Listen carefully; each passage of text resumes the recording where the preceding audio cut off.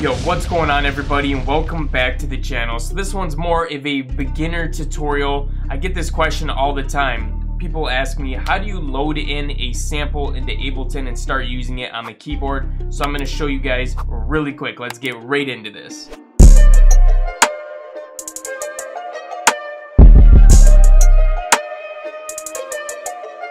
Alright guys, so don't worry about this setup. I have a certain template that I'm using for this, but all you have to do is literally create a MIDI file, and then you're going to double click on the file. So to create a MIDI file, you can either right click and say insert MIDI track, or you can press Command Shift and T, which is going to be Control Shift and T on Windows. Then you're going to find a sample that you want to use. So let's get a clap here.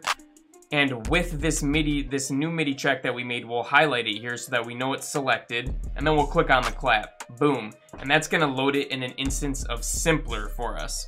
And Simpler is going to house our different sample.